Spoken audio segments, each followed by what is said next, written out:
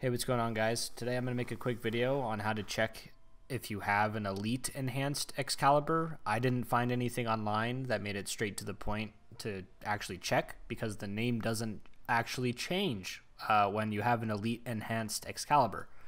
So first things first is I got some Zamorak brews and went straight away from a bank because when I first did it I was at a bank and I started healing, so obviously that was a quick lesson learned.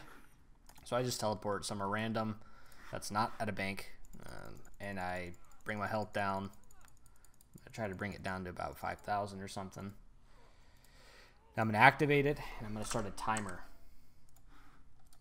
Now this timer, because it's an elite one, should be around 40 seconds when it stops healing me.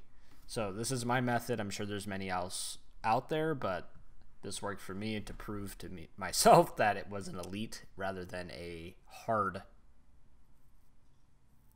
enhanced Excalibur. So let's see. As you can see, it's just healing away. It's past 20 seconds, so that's a good sign. For some reason, I didn't find anything online clarifying or confirming that it doesn't update the name when you have the elite. So if you guys are curious how to get the Elite Enhanced Excalibur, definitely YouTube that. It's worth the extra time in my opinion. Okay, so it stopped healing after about 40 seconds. Great. So that proves to me now that it works because an Elite Excalibur should heal for about 40 seconds. So, alright, thanks for watching. Hope this helps somebody out there.